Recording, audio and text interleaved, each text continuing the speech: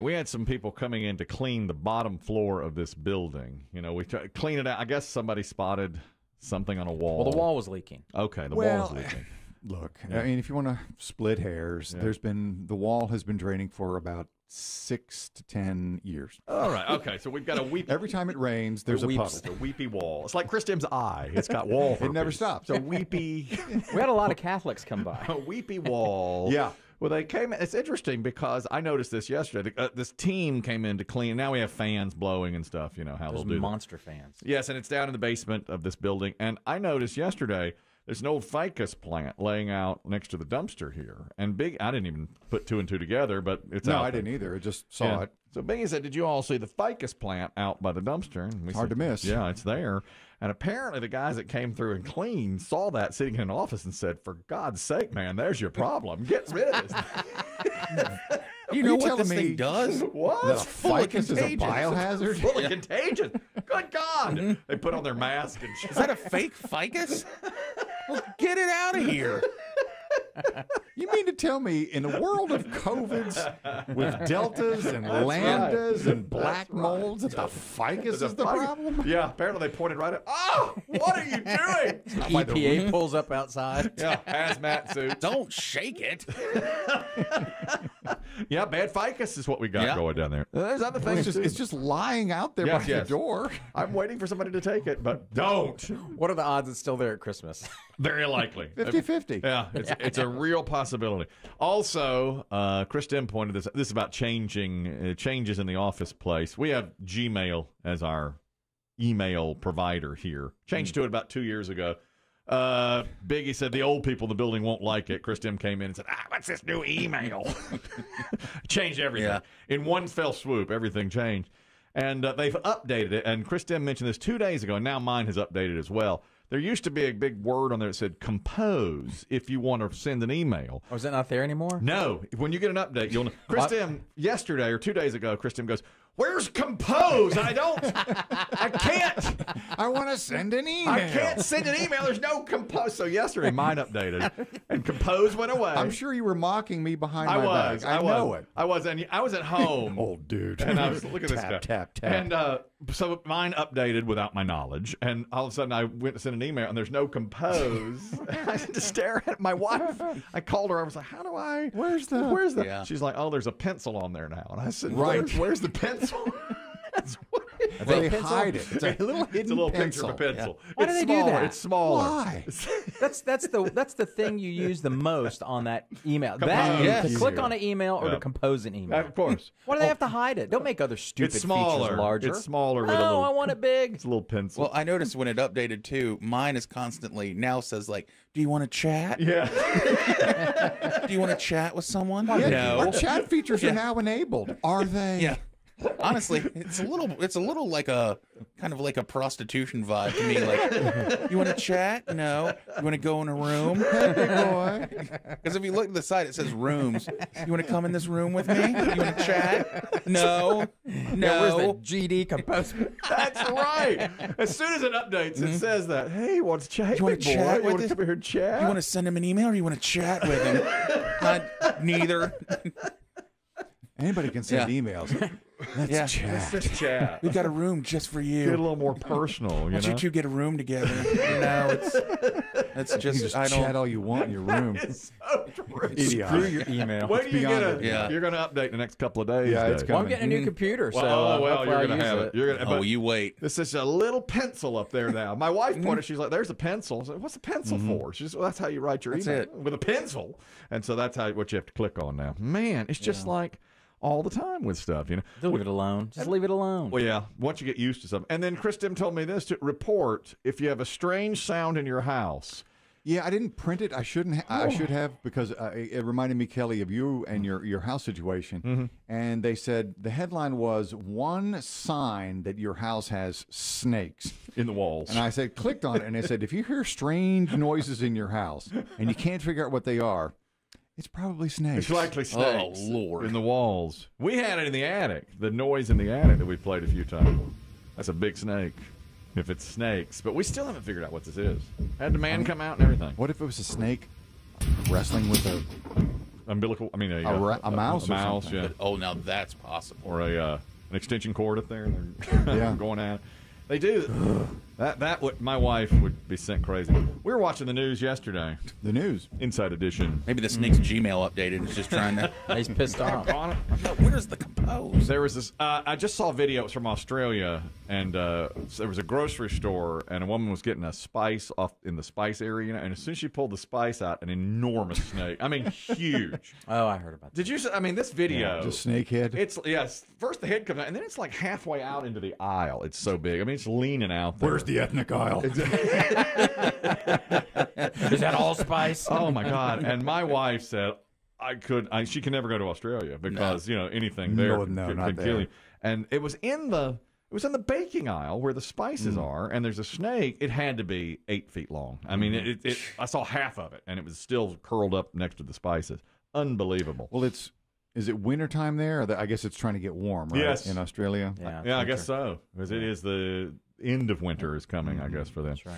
This is the story that Biggie says keeping him up nights, and I tell you, I'm not sure how to take this. The new host of Jeopardy has been named Mike Richards. By the way, Dave, I'm watching Jeopardy backwards. Why? I don't know. I don't know. Don't talk to me about Robin Roberts. I just saw Robin Roberts episode Jesus. last night. He's going back in time, watching older and older games. Here's what I've done. I didn't watch it. After Alex Trebek passed, You had a hard time with it. I had a hard time with it. I watched a couple, and all I would do is think, Alex Trebek was so much better. I just liked Alex. I watched a little Ken Jennings, but it made me comfortable miss. shoe. Yeah, Yeah, yeah. So I quit for a while. My wife and I used to play every night. And then we quit for a while, but about 2 weeks ago, I said, let's get back into it. So we started watching. It's time. I'm ready if you're ready. Let's chat. It's what he would want. That's right. Let's go into a room and play Jeopardy. Once they named the new host, I said, let's get back into the game again. Let's go ahead and do it. And so I started with Joe Buck. And You did go back. worked my way through him. I got to some LeVar Burton, worked my way through him, and now I'm back on Robin Roberts. And I liked her. I thought she was pretty good. Yeah, she's all right. I thought I enjoyed her. I've only seen it once with her. But the guy who won, I thought he was cocky. Which one? It's this guy. It was probably a month ago. Okay, it's not the guy that's on there now. Oh. But the guy I just saw last night, it was his third win in a row, and he was real cocky about it. And I said, "You should be ready to get your butt kicked by Matt Amodio, who's going to come up." Yeah, there's been some champions in there I haven't cared for. I don't remember. I didn't like his completely, facial. but- He would be like, "I got Yes, this one." I know who you're that talking guy? about. Yeah, I know that And guy. I said, I'm going to be He's got a around. puss on? Yeah, he puts a puss on. And I said, I can't wait. But I think he's got an issue. I think he's got something wrong with him. Oh, God, you've been making fun of the Oh, You've been making fun Because I of did the same thing, and I was like, No. I think he might have. He's brilliant. He but is. I think there's something going on with him, so I didn't make fun of him. oh, I did. I know. I heard. I you. just That's going said to cost you, ironically, the Jeopardy job. I can't get the Jeopardy job. Not now. I was just saying something like that. Well, I didn't. What's wrong with him?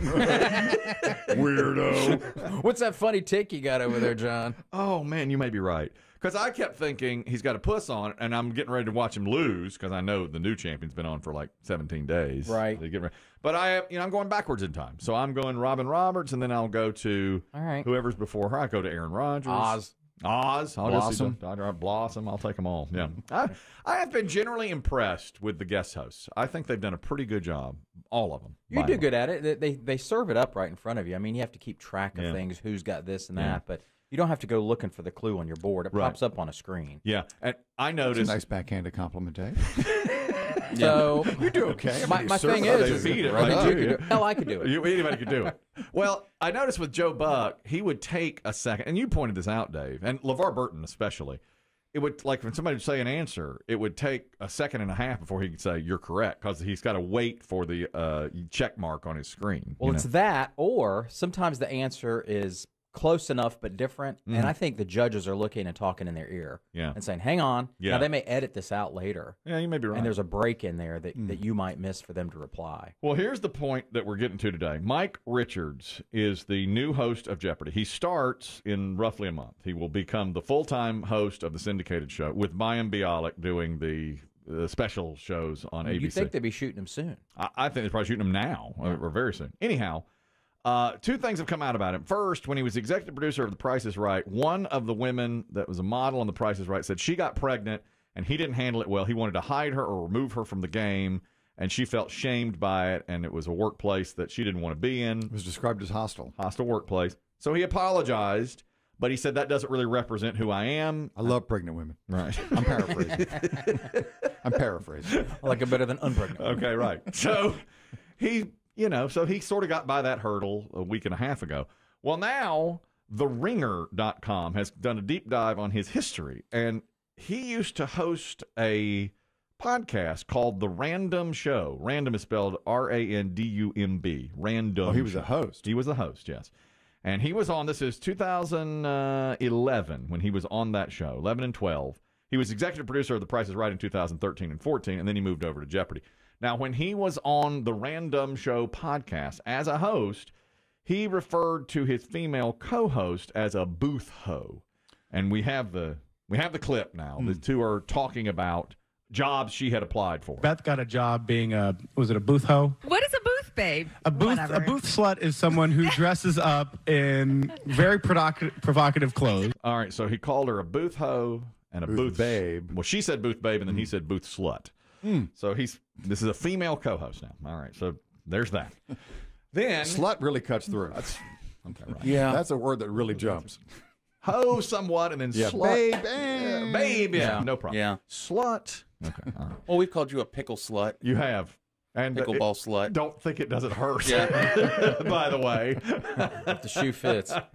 I mean, I'm sorry, but that's a problem. Anyhow, then in another episode, he is talking about swimsuits, and he's comparing women wearing one-piece swimsuits to models and women on the beach wearing two-piece bikinis, and says this again to his co-host. But they all look terrible in the picture. Yeah, they look fat and like not good in the picture. It's bad. Oh my God. You look great. You look like a Sports Illustrated model, and then you've got one-piece Malones on either side of you, which are just horrible. One-piece Malones. That never caught on, did it?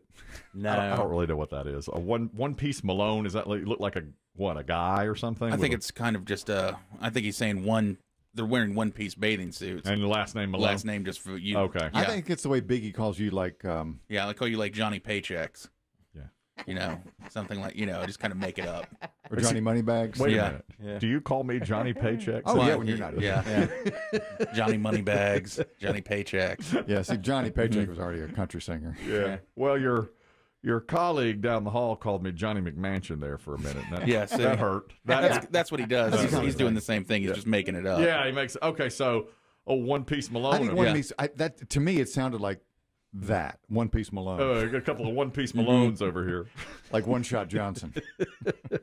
Okay, so now... But I'm not sure. The Ringer did this whole piece Deep dive. And deep dive. They had this audio. They had the stuff on The Price is Right. And this is the author of the article that appeared on that website. Morale at Jeopardy is very low right now. But I think the reception to Richards as EP, and especially now as a host, has not necessarily been a positive one. So overnight, Mike Richards has apologized again and said this was intended to be a series of irreverent conversations between two longtime friends on a podcast who had a history of joking around.